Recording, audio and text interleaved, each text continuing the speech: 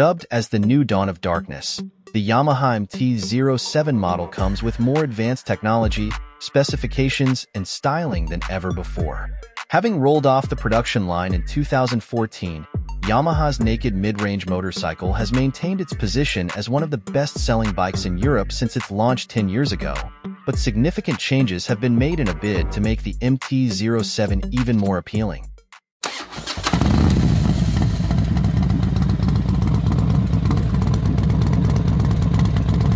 Alongside the newly updated manual MT-07, a y-amt-equipped version of the MT-07 has also arrived.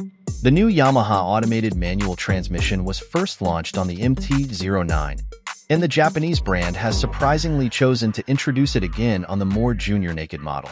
The y-amt system eliminates the need for a manually operating clutch and provides a control panel to adjust the motor speed, with the new design featuring two operations, D and D+, for different gear shifts. The y-amt technology works together with the MT-07 YRC riding mode, which enables power characteristics and traction control settings according to the type of riding the rider requires. The MT-07 y-amt also features cruise control for longer trips. The new MT-07 features a revised chassis, and one of the changes is the swing arm pivot assembly, which has a new shape, thickness, and support, making it a significant change from the previous model. Although the appearance of the chassis is still very similar to before, only the headstock is identical to the previous incarnation of the MT-07.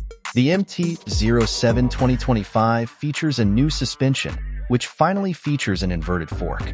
The forks paired with the new rear suspension unit are just some of the new updates, as are the new die-cast aluminum triple clamps, which are a first on a large displacement Yamaha.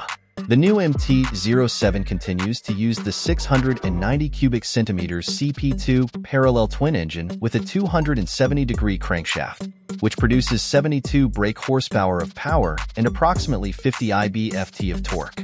Pricing for the new MT-07 and MT-07 y-amt models is still to be confirmed, but what we do know is that 3 color options will be available, including Ice Storm, Icon Blue, and Tech Black.